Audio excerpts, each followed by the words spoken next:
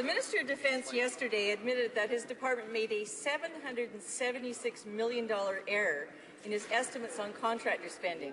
The Department of National Defence calls that a coding error.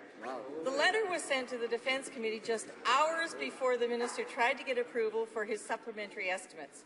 Perhaps the Minister, Mr. Speaker, would like to share with us now, before the committee meets, on whether there's any errors in the main estimates. The Honourable Minister of National Defence.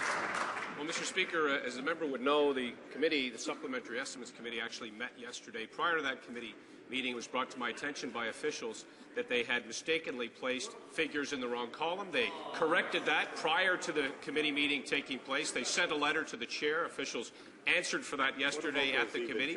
I explained it quite simply.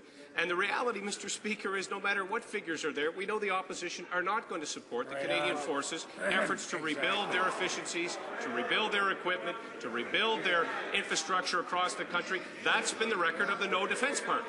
The Honourable Member for Edmonton Strathcona.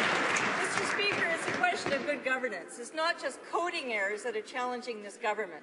The Department of Citizenship and Immigration now says it made, quote, a drafting error in its refugee legislation. The government used time allocation twice on the bill in this House. When the Minister ran this bill through, the Minister said, I believe this is an example of a process that works very well. So why not now show real leadership and take responsibility for these mistakes? The Honourable Minister of Citizenship and Immigration. Well, in fact, Mr. Speaker, that particular provision of the bill had been debated in the previous Parliament for about, I think, 65 hours and another 20-plus hours in this Parliament, and not a single member of the opposition identified the technical drafting error, even after dozens of hours. Dozens of witnesses appeared at committee over many days and hours. This bill received extensive coverage and analysis in Parliament, Mr. Speaker, and we are correcting the technical drafting error. The Honourable Member for Cumberland, Colchester, Musquodoboit Valley.